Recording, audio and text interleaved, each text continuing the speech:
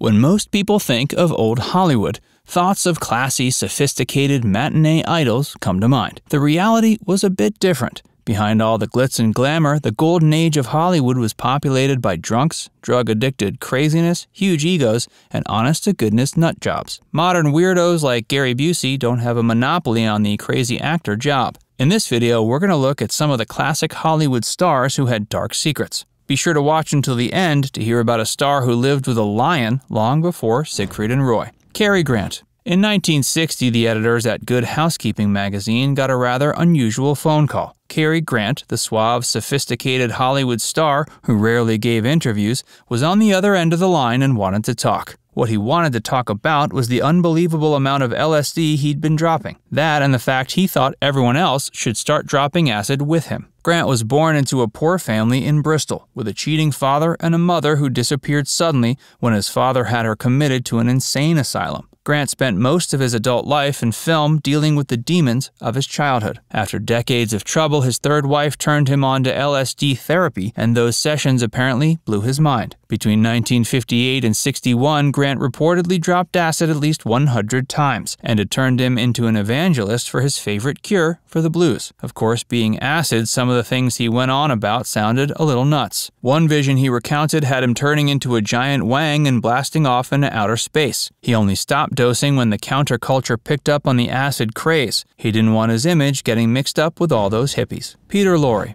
If you've seen pictures of Peter Lorre, you probably noticed his droopy eyes. He usually looked like he was about to fall asleep. He leveraged this look into a career of playing weirdos and villains, but the look had less to do with genetics and more to do with what the actor was putting in his arm. Lorre spent most of his career whacked out on morphine. He got addicted long before appearing on screen after having appendix surgery in his native Europe. According to the London Review of Books, Lorre's doctors kept him so full of morphine he ended up addicted. His addiction was a well-known fact in Hollywood, with his friends joking that the M stood for morphine in the German thriller M, in which he played the role of the serial killer. When he moved to Hollywood, he also ended up getting hooked on prescription pills and cough medicine. For parts of his career, Lorre would choose roles based on how they interfered with his drug habit. For example, he took the role of Mr. Moto in an 8-film series because, while he needed the money, they would also let him shoot up in his crew trailer. Even with the entire film being shot where he was so drugged out he could barely get up a flight of stairs,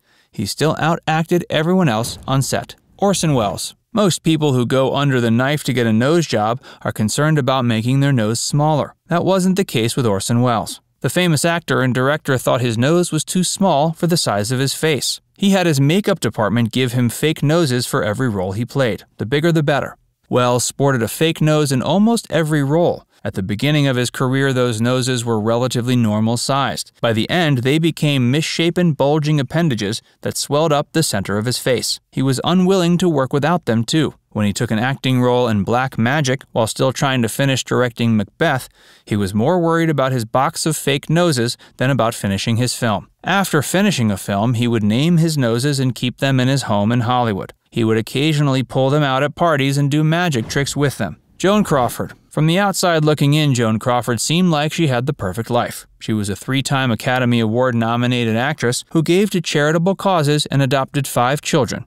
She even reportedly had a steamy one-night stand with Marilyn Monroe, proving that old Hollywood could keep up with anything in the modern internet age. In spite of her outward appearances, Crawford was an egomaniac who was consumed by jealousy, according to her adopted daughter Christina. The year after she died, Christina published her infamous book, Mommy Dearest, an account of her time with Crawford. It made the Hollywood star sound like the mother from hell. Some of the tidbits shared in the book include the revelation that Crawford had told Christina her birth mother was dead when she wasn't, stories of Crawford going nuts when she found her daughter's dresses hung on wire hangers, and harrowing stories of physical abuse she occasionally unleashed on her adopted children. To be fair, the book does have its detractors. 2 of Crawford's other adopted children have disputed the stories. Because Crawford's craziness is so well documented in other ways, it's still considered plausible. She used shady back channels to adopt her kids, resulting in one of their birth mothers reclaiming one of the children just a few days after his arrival. There's also her well-documented feud with the equally weird Bette Davis, which ended up in Crawford sabotaging her own film's success to stop Davis from winning her 3rd Oscar. W.C. Fields.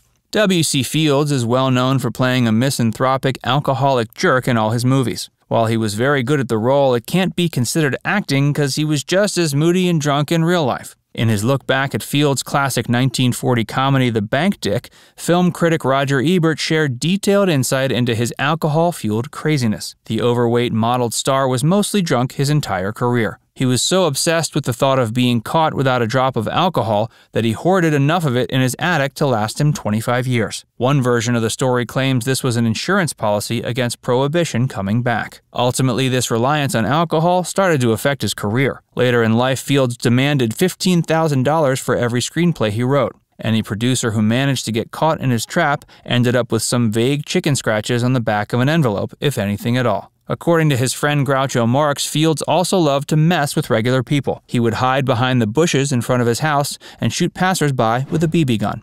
Peter Sellers.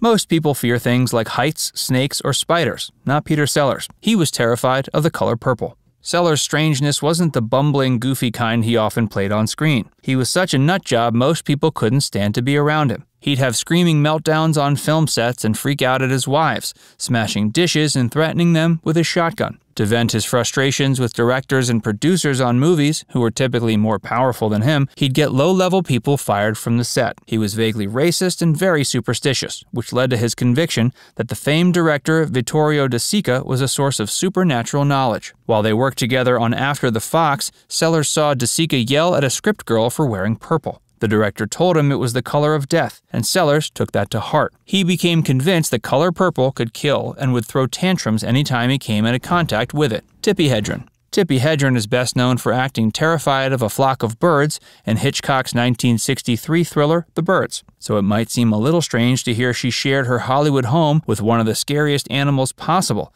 a fully grown 400-pound male lion. This unlikely pairing stemmed from Hedren's conservation work. She'd been actively working to save big cats for decades, winning a host of awards for her efforts. So living with a lion wasn't just for show or to impress other Hollywood stars. Even so, it was pretty impressive and more than a little terrifying. Hedren's lion, Neil, had the run of the house and would often walk through the living room when she had guests visiting. At that time, Hedren's teenage daughter, Melanie Griffith, was living with her, and she would occasionally let Neil and Griffith sleep in the same bed. Fortunately, Neil didn't maul Hedren, Griffith, or any of their house guests, but they later got other lions and each member of the family was attacked at one point or another. Griffith even needed facial reconstruction surgery after being badly mauled. Hedren has since come to her senses and admits that having a lion living in her house was stupid beyond belief. Now it's time to hear from you. Which one of these actors was the most surprising to you? Let us know in the comments section below. And before you go, make sure you give this video a like and subscribe to Facts First if you haven't already. Click the bell icon to stay updated on all our latest content.